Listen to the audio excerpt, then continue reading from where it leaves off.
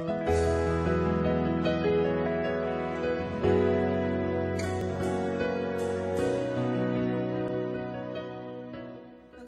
our scripture is also a different scripture today. It's from Luke chapter 24, verses 28 through 35. Please stand for that reading. As they came near the village to which they were going, he walked ahead as if he were going on. But they urged him strongly, saying, "Stay with us, because it is almost evening, and the day is now nearly over." So he went in to stay with them. When he was at the table with them, he took bread, blessed and broke it, and gave it to them. Then their eyes were opened, and they recognized him, and he vanished from their sight. They said to each other, "Were not our hearts burning within us while he was talking to us on the road? While he was opening the scriptures to us?" That same hour they got up and returned to Jerusalem, and they found the 11 and their companions gathered together. They were saying, "The Lord has risen indeed, and he has appeared to Simon." Then they told what they had happened on the road and how he had been made known to them in the breaking of the bread. This is the word of the Lord. Thanks be to God. You may be seated.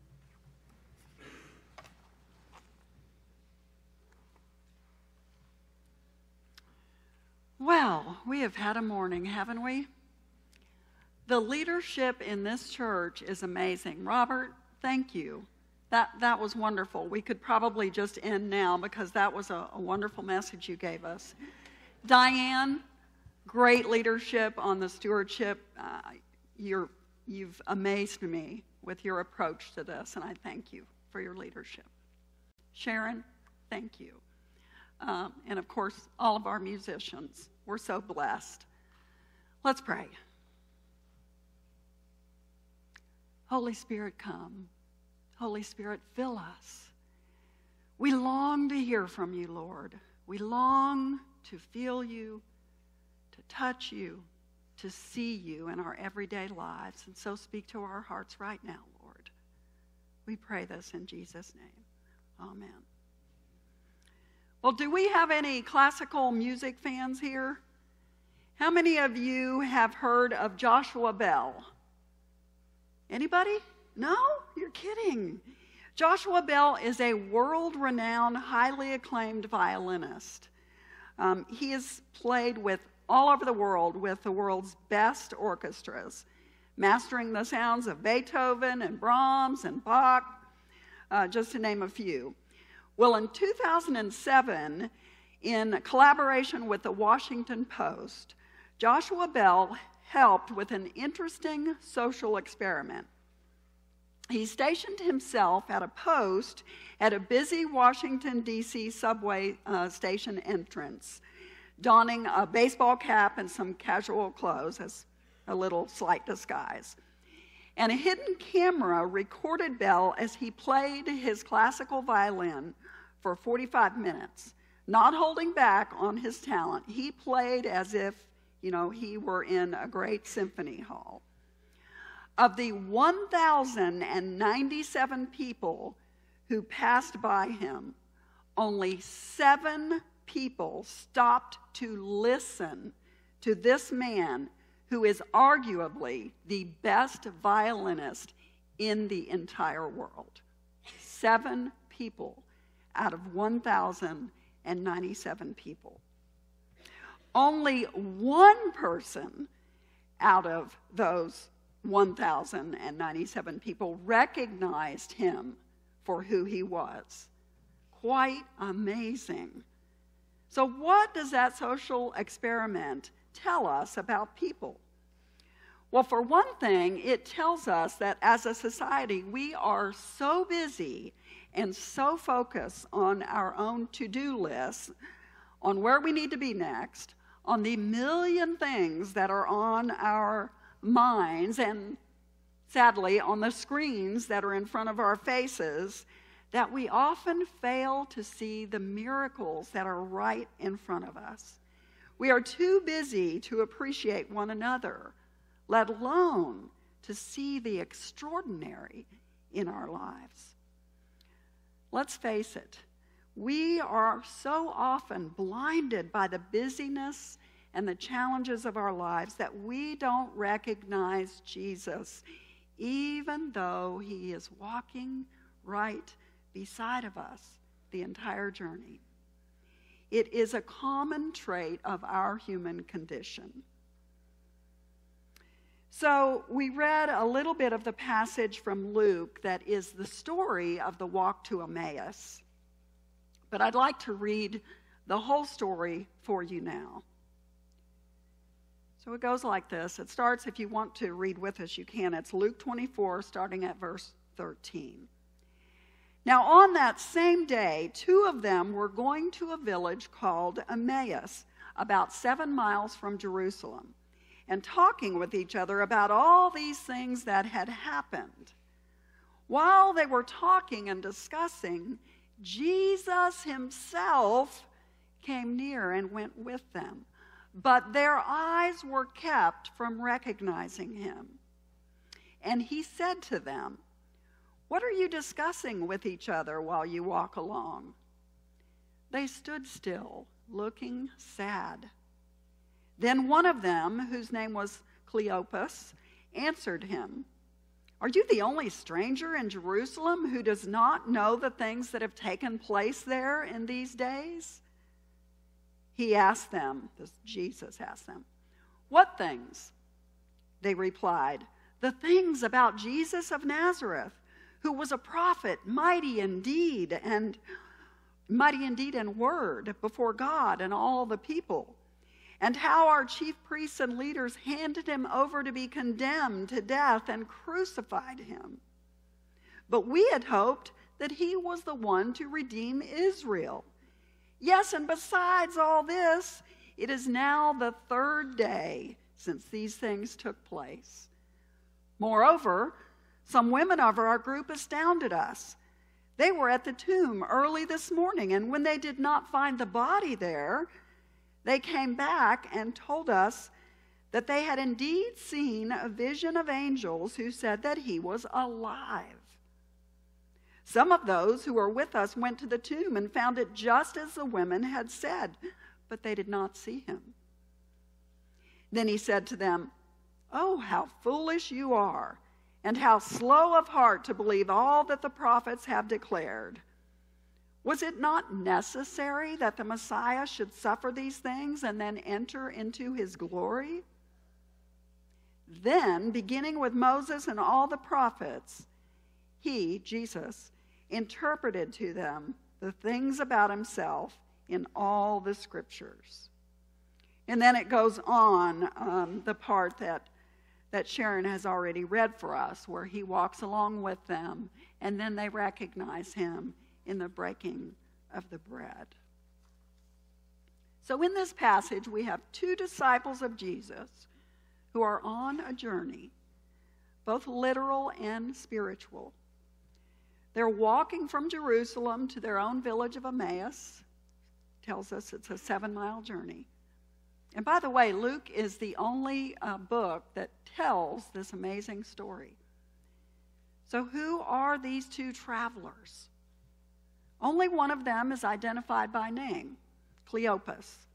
But he is mentioned nowhere else in the New Testament. And so we don't really know exactly who he is, and we don't know the name of his companion. But we do know from the text that these 2 are part of the larger group of followers, and they know the original 11 disciples as well. And they know what has happened in Jerusalem during the past week. The scripture tells us that they are walking along and talking with each other about all these things that have happened. So I imagine them recounting the great acts that they've witnessed, the great things that Jesus has done. I imagine them recounting his righteous teaching of the scriptures. They probably recalled his triumphant entry into Jerusalem. And then, of course, the surprising arrest and the unthinkable torture and the crucifixion of Jesus.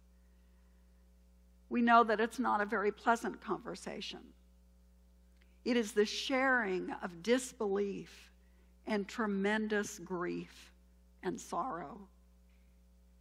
These two have lost someone that they love dearly.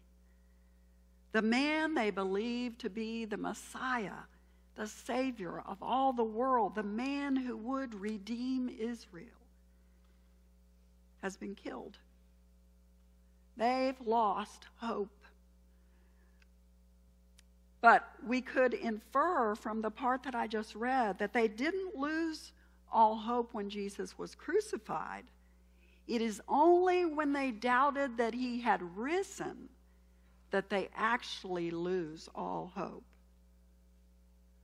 Since it is so late on the day, on the third day since Christ's death, and they know that the women came back with the news that the body was gone, we know that they've stayed in Jerusalem long enough until the evening, hoping to see Jesus alive. It's the third day. They recalled the prophecy of the scriptures and Jesus' own words about coming back. So they waited until the day was almost over, hoping that they would see Jesus. Then, seeing no proof with their own eyes, they give up, and they're headed home to Emmaus, defeated and hopeless. The two are beaten down. They have lost hope because they thought the man they knew as Jesus was the Messiah who would redeem them. Perhaps they gave up everything to follow Jesus and his teachings. And then they end up here on this long, lonely 7-mile journey with no sign of Jesus and complete confusion as to where their spiritual lives go from here.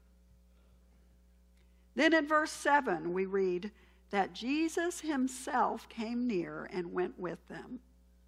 But somehow they are prevented from recognizing him. We don't know exactly what this means, but it almost seems like Jesus intentionally kept them from recognizing him. Do you find yourself wanting to yell at them? Like, wake up, look, Jesus is standing right beside you. He's talking to you. Don't you see him? Hello? But we can't do that. I'm sure you see the significance of this story for you and me, because you and I are a lot like these disciples, aren't we? We want to see real evidence of God. We fail to see God, though, when he's right beside us. Why can't God just show up in person and give us some proof, something real that we can say is certain, that we can hold on to? Why can't he just reveal himself to us like he did back in the Old Testament? Why can't he part the waters for us? Why doesn't he do something miraculous in our lives? We want some proof that Jesus is here, that he is alive. Just like the early disciples, when we fail to see the proof of our faith in the ways that we expect, we give up. We can't see God in the picture of our lives. Too often, what we're doing is we're seeing our difficulties, we're seeing our challenges and our sorrows and our struggles. Maybe we still have faith, but we aren't living each day as if God is with us. We're not living with excitement and anticipation, knowing that we belong to God, that Christ himself dwells in us, that God is right here beside us.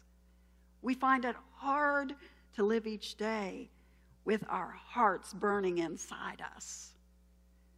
Wouldn't it be great if we could just get a little divine intervention now and then? A little God sighting around town to help us believe? Wouldn't it be wonderful if we could recognize Jesus in our ordinary, everyday lives? Let me share a little personal story with you. Years ago, I was struggling with sorrow and depression. It's the kind of depression that makes you feel like you've got a wet blanket over you. You can't climb out of it. It was a dark time in my life. And I had a lot of emotional and physical pain. So one morning I had decided to get a massage, hoping it would make me feel better. And I looked up some place to go. I had never been to this place, but I don't remember if I looked on the internet or what it was, but I found this place close to my home, and I decided I would go there to get a massage.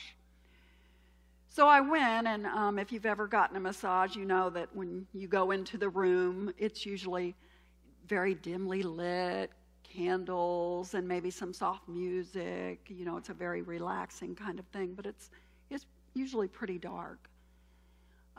So I went in and prepared for that, and the lady that was going to give me the massage seemed to be very caring and sweet, and so she gave me the massage, and she talked a little bit. They usually don't talk a lot during massage because it's supposed to be relaxing. But I could tell that she was a Christian, and, you know, she asked about me, and I shared just a little bit, not much. But she knew that I was struggling.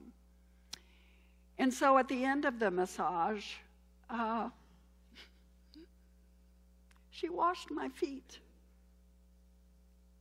She washed my feet, just like Jesus did for the disciples.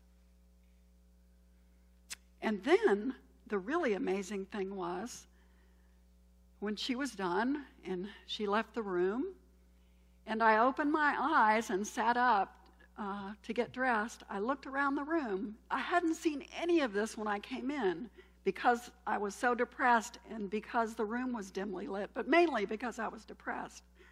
I looked around, and there were crosses all over the room. I had not seen a one of them when I walked in. Jesus was there. I just didn't see him. And Jesus is there for you too. Maybe there have been times in your life that you've struggled to see God, or you've doubted his love, or your faith has been worn thin by the weight of everyday life. It's okay to feel doubt. It's normal for us to have times when our faith is threadbare.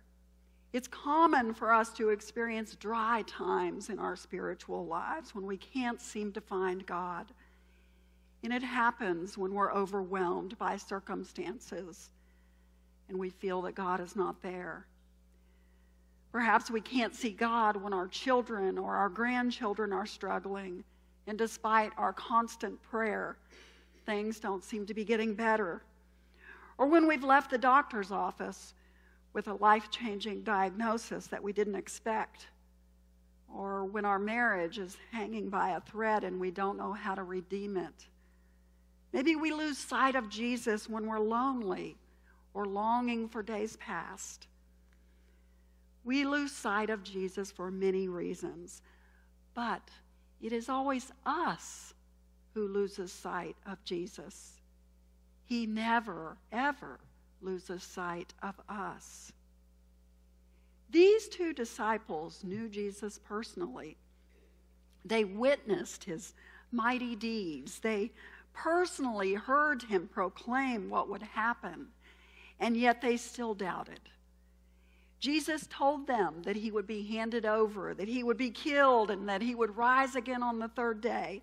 But after all the proof that he gave them of who he was, they still doubted. And they still did not know how to live a life of faith without Jesus being physically present with them. 2,000 years later, here we are, as human as the first disciples. And we do have the same struggles. Of course we do. If they doubted and struggled, even as eyewitnesses to Jesus' life, then we are certainly going to have doubts and fears too. And that's okay. That is part of our human condition. The story of the walk to Emmaus is a great reminder of who we are in this post-resurrection era, how we come to recognize Christ in our everyday lives. In verse 27 it says, "Then beginning with Moses and all the prophets, he interpreted to them the things about himself in all the scriptures." Can you imagine that? Jesus is giving them a Bible study lesson right there. Wouldn't that have been fantastic to be in that class? And then in verse 32, they talk about how their hearts were burning when he was teaching them. Friends, Christ is made known to us in the reading of scriptures. He is made known to you every time you open this Bible. We experience the presence of Christ in the receiving of Holy Communion. Every month that we come up here to the table, we come and we experience, we encounter the living Christ through the sacraments. Just as important as connecting with Jesus in worship, though, is connecting with the resurrected Christ in your everyday life. Do you have your eyes open, ready to see Jesus? Are you expecting to see him today? Jesus Christ is alive. Say that with me. Jesus Christ is alive. He is alive. We must have the faith and we must open our eyes to see him all day long. He's found in the eyes of those we love. You ever see that? You look into someone's eyes that you love and you see this thing. It's Jesus. He's there in our songs of praise. He whispers to us in the breezes. He speaks to us through the beauty of every sunrise and every sunset. Jesus is all around us every moment. Perhaps you're in that darkness of winter, or your faith has been threadbare from the circumstances in your life. Let me encourage you to open your eyes to see Jesus. Look for him in the laughter of children, in the sharing of a meal, in the hug of a friend, in the serving of your neighbor. Look for Jesus in the rising of the sun and in the breezes brushing against your face. Open your eyes and see Jesus in the struggle of those that you know and in the heart of those who mourn. I assure you, he is there. Take heart in these words from Matthew 28:30. Jesus says, "And remember, I am with you always to the end of the age." And for that, we give you thanks and praise, Almighty God, now and forever. Amen.